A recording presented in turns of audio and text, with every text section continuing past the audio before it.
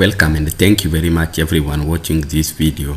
This video is a continuation of the previous video that I prepared on the topic entitled the determinants of the performance of micro and small enterprises.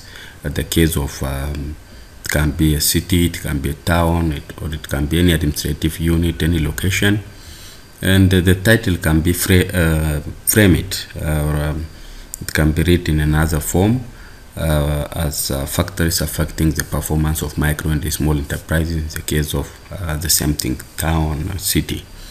Okay, in the later stage of the research, you may be confused. Okay, you may be confused. What to study about business operation characteristics and how I could study performance? How is that I will going to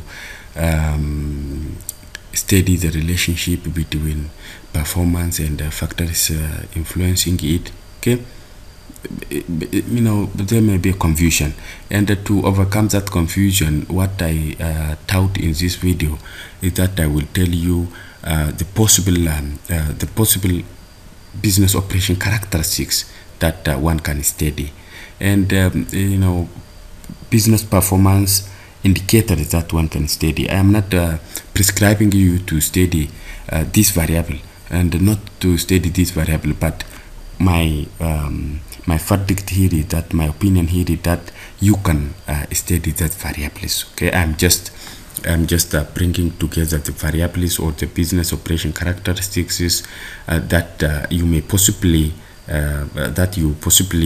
study in your study. It is not just you know, a prescription. Okay, I'm not forcing you to include all these variables exhaustively into your study. And look here, when, for example, specific objective 1 or research question number 1, it is about business operation characteristics, and you can study, for example, about production characteristics. You can assess how the micro and small enterprises under your study create the goodies, how they produce goodies, and how they deliver services, okay, for the customer. You can, you can take production aspect as one of the business operation characteristics, and then prepare questions on it, and then ask the owners of the micro and the small enterprises, and then you can analyze. Then you can also study about sales and the marketing aspects, about the promotion, how the micro and the small enterprises promote their product, how they promote about their service, okay, and how they sell their products, their services. Okay, this is another business operation characteristics. Finance, you can study the finance, about their business resource, about the business's resource, about their investment type, investment size, okay, you know, the sector of the investment. You can study the finance from different point of view. You can study their, the tax, the tax that they pay, and the tax category, whether they are category A, category B, category C, depending upon how the categories are set in your country, in the countries of your preference. And assignment, you can also study how the roles and the responsibilities are shared, assigned in the micro and the small enterprises. This business operation characteristics. Okay, you can study their communication methods. Okay, how the employees communicated, how the team is in the business implementation is administered, and all. You can, okay, it is about business operation characteristics we are talking. You can also study the resource management, how they effectively and efficiently use the resource, how they reduce resource wastage, and all. You can study, okay, such characteristics. You can study their customer service, okay, how business address the needs and the queries of the questions of customers, okay, how they handle customers, how they retain customers, how they keep the satisfaction of their, and how they increase the satisfaction of their customers, how they relate with their customers. Okay, human resource, how people are managed. Okay, employees are managed, teams are managed in the business enterprise. Administration, you can also study, the administration, how businesses follow up regular activities of their business. All those are the business operation characteristics. Therefore, in the specific objective 1, as I have said at the outset, I am not prescribing, or I am not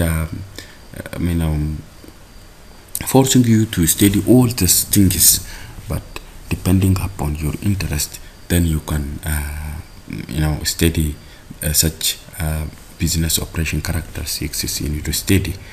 And another thing is that the specific objective 2 is about examining the performance of micro and small enterprise. And there are performance indicators. There are performance indicators like profitability, like productivity, like market share, like sales volume, cash flow, liquidity, return on investment, return on equity. Okay, all this you can take this indicators into consideration and prepare questions on these indicators and ask the micro and the small enterprise owners, and then you can analyze, you can just present how they are performing from the point of view of one of this or two of these indicators of performance. Okay, it depends upon your choice whether to take profitability or productivity or market share or sales volume, cash flow, liquidity, or return on investment to study the performance of the micro enterprises. Those are more of financial indicators of performance. And there are other indicators, okay, non-financial indicators that you can consider, like this balance scorecard or PCC. Use these indicators from the financial perspective, from learning and growth perspective, from internal business process perspective, and from customer perspective. And there are indicators under each of the dimensions. Okay, under each dimension. Okay, from under financial perspective, there are indicators. Business performance indicators, learning and growth perspective, there are indicators. Customer perspective, there are indicators under it, and internal business process, there are indicators under it. If you are interested, you can study the performance of micro and small enterprises from this perspectives. If you can get data on them. Okay, if the enterprises that you are studying are capable of giving you data on all these things, then you can examine, okay, you can evaluate the performance of the micro and the small enterprises on all these aspects. It will add quality to your paper, no problem. Okay, they will carry advantages to your paper, no problems. The point is that will you get data on it is the question. Okay, therefore, what I mean here is that I am not prescribing, okay, I am not commanding you to use all this performance indicators, but I am telling you these are the potential performance indicators that you can use in your study to accomplish the specific objective 2 of the topic that we are using as an example. Then specific objective 3, factors to identify factors influencing the performance of micro and small enterprises.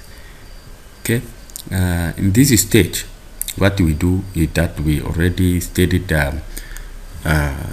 we studied the performance of micro and small enterprises maybe on profitability, on productivity.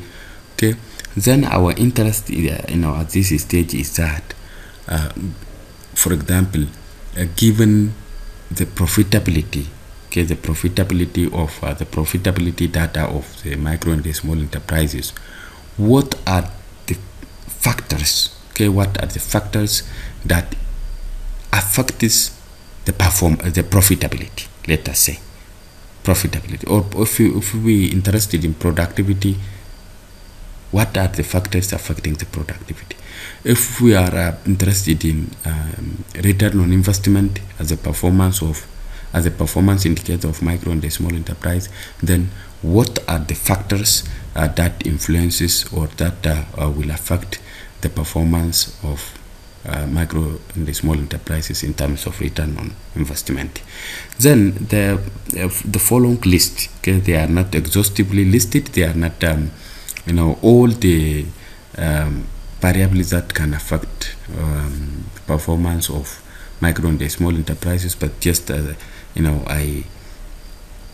listed the possible variables, okay, the possible variables that can affect the performance of micro and the small enterprises, whether it is in terms of profitability, whether it's in terms of liquidity, whether it is in terms of return on investment or cash flow, by any indicator, okay, by any indicator we measure the performance of micro and the small enterprises. Just are the possible independent variables, okay, independent variables that can affect the performance.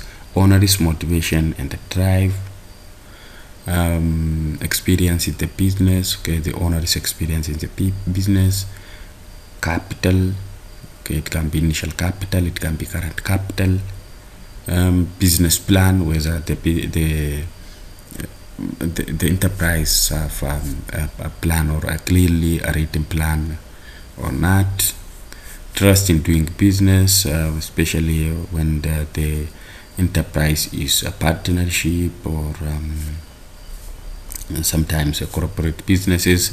There should be a trust between and or among the owners. Therefore, whether there is trust or not, the level of trust, management quality in the business enterprise, business registration, whether the business has license or not, okay, whether it is registered or not, registration, record keeping, whether there is appropriate record keeping of the cash flow in the enterprise, education training of the business owners, okay, whether the owners are educated or getting training or capacity building education, professional advice and consultation, okay, whether the enterprise are getting professional advice from the professionals working in the government organizations or as a consultant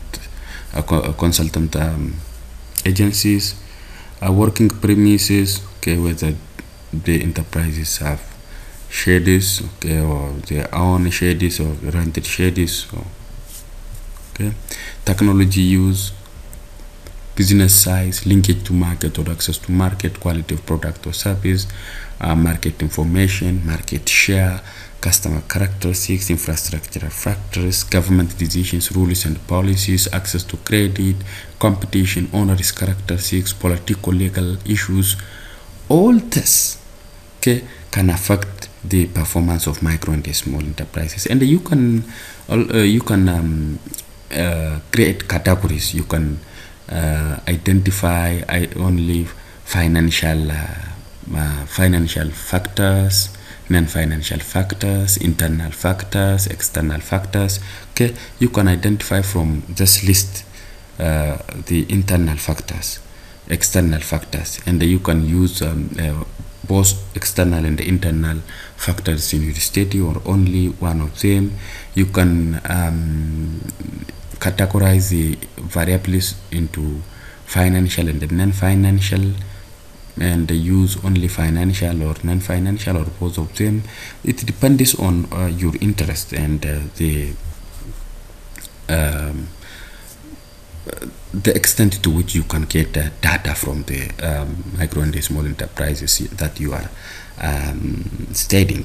Therefore, it is in such a way that you can frame the variables, okay, the variables for your study, okay, especially when you are about to study the factors influencing the performance. It is at this is the when you are studying, when you are accomplishing this specific objective in the fourth chapter of your paper, then you will be forced to use statistical tests, statistical models, okay, and we will reach on that part. Okay, at this point it is advisable for you to just understand that when you are about to study factors influencing the performance of micro and small enterprises, you will have performance data. Okay, you will have performance data on profitability or productivity, market share, sales volume, cash flow, liquidity, or return on investment. You can have data on this. Then you will have data on this factors that will influence performance of micro and small enterprises, and then you will bring together the data of the dependent and independent variables and can study how the independent variables influence the dependent variable, and we will reach on how to use which statistical models, which statistical test will be used. At this stage, it is just enough to understand that you have a dependent variable that is a performance, and independent variables that can be financial, non-financial, internal or external variables. And the list is not exhaustive. I just exemplified to understand.